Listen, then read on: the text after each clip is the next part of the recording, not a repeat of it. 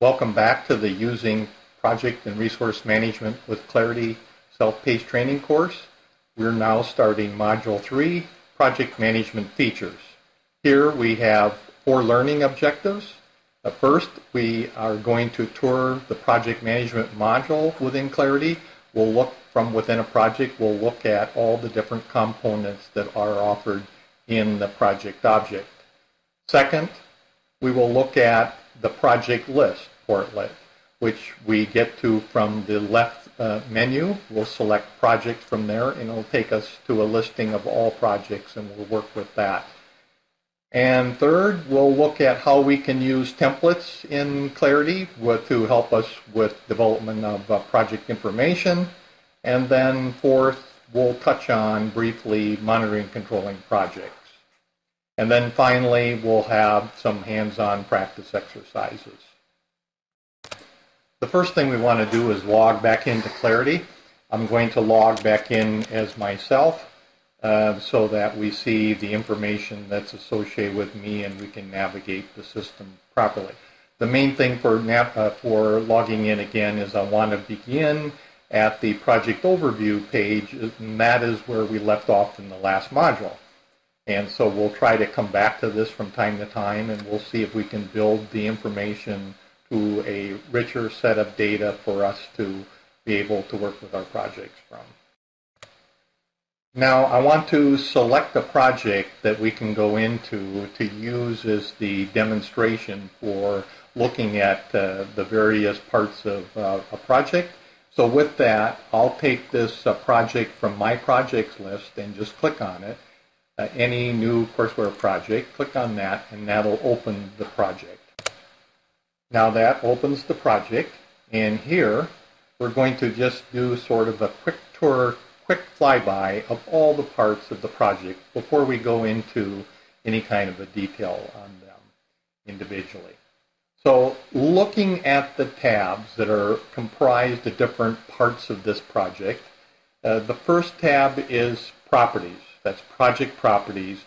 And you can see from there are some sub-tabs or sublinks that are on the line right below the tabs. In this case, for Properties, there's Main that we're looking at right now, and then Sub-Objects, Dependencies, Baseline, and Associated Releases.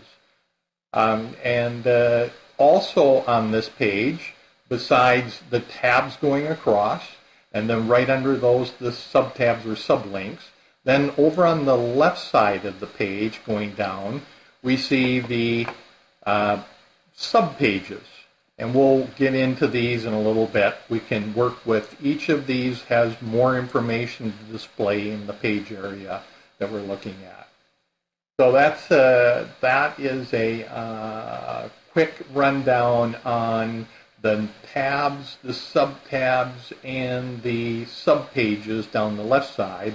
Now let's just take a look at what items there are here, and just looking at it, we see, like I said, the first one is Properties, the second one is the Team, and when we go into that tab, we'll be working with establishing the project team, both in terms of project roles and project resources.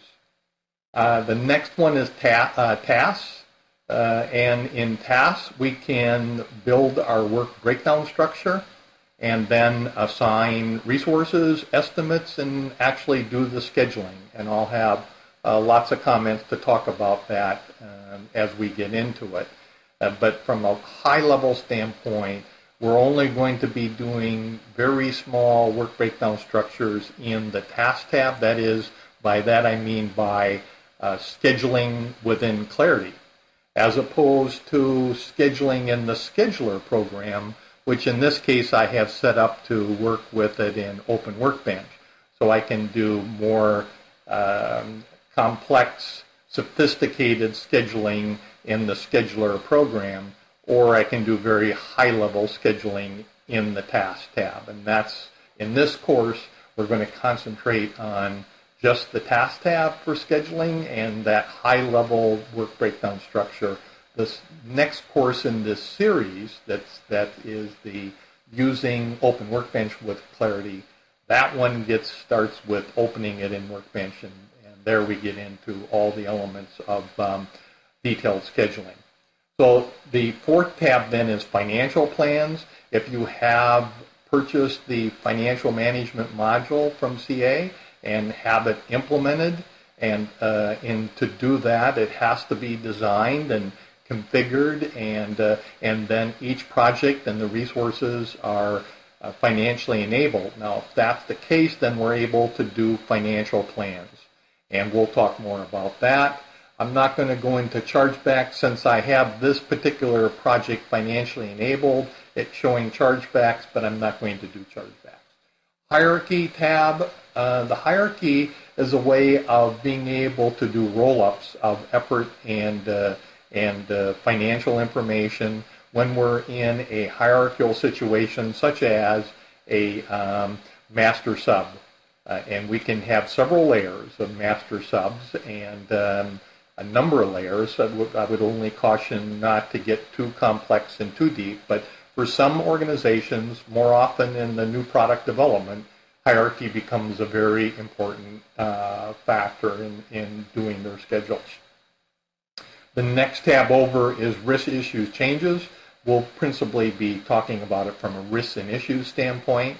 We'll get into that. The next one over is collaboration, and the primary area that's most often used in here is the document manager that's built into Clarity. Not all organizations use that feature because they have their own rich document management systems. So we're not going to go too much into that in this course. Processes, as I've said before, processes are becoming more and more important within the Clarity application. Much information now is being driven by processes. They're typically set up by administrators, and they can do administrative functions. They can also act in part of the project and governance process. And so there's many benefits that can be derived from processes. And then audit, the next tab is audit. And whether you see that tab or not depends upon whether the Clarity administrator has turned on auditing. And then what you see in there is also dependent upon which fields they have determined they want to audit. And then the final tab is dashboard, and we'll look at that. There's several choices on dashboards, and of course that's good rich project information that's summarized into either tabular or graphical information. And there are we're able to customize the dashboards, and the initial layout of the dashboard is actually controlled by this item here that's in the main page that says page layout, and it's showing right now that I'm going to use a project storyboard dashboard set that's pre-configured. Then I could then modify that later. We'll look at that. Before I go down to these items on in the subpages, I want to just mention there's a scenario line here, and the scenario lets the project manager or other managers that have access do what-if planning, which are to be able to make changes that are not saved, but you can look at the impact of different kinds of options, and that's in scenario planning. Then the last thing I wanted to show here is the subpages under properties here. We're looking at the general subpage right now, and that has a certain set of information on it, like the project name and project ID. Now the project ID is something that you're able to do with auto numbering, and so it depends on the Clarity administrator, but most often they'll use an auto numbering scheme that will put a number in here automatically when they create the project. And there's good rich information in here, like for example risk indicator, which we'll talk about. We're able to provide status information, the stage we're in, and several other things. One of the key things to point out here too, if we were looking at something that were just being used as a template, a project that is a template, this box here would be checked, template, and then we'd be able to, it would show up in the template list, which we'll be looking at in a little bit. One other major item really is this organizational breakdown structure.